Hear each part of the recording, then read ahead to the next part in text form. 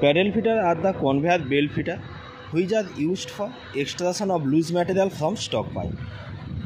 Only the bulk material in the angle of repose is discharged from the bucket table and onto a conveying system underneath, such a belt conveyor.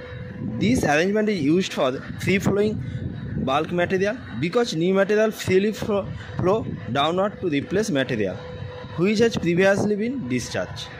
As a material flow through the gates, its angle of repose will stop the flow of material.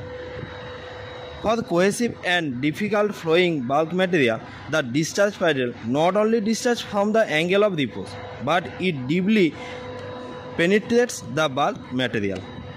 The degree of penetration of the discharge paddle depends upon the flowability of the bulk material, such that the internal friction of the material.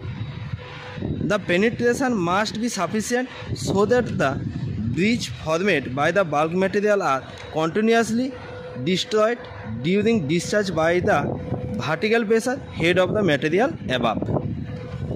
Main components of paddle feeder: paddle drive,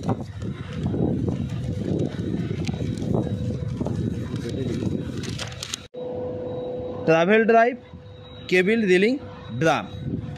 Warning for paddle feeder: start the paddle drive first and then travel drive. Stop the travel drive first and then paddle drive. To allow the paddle blade to achieve required speed and make it travel into the material.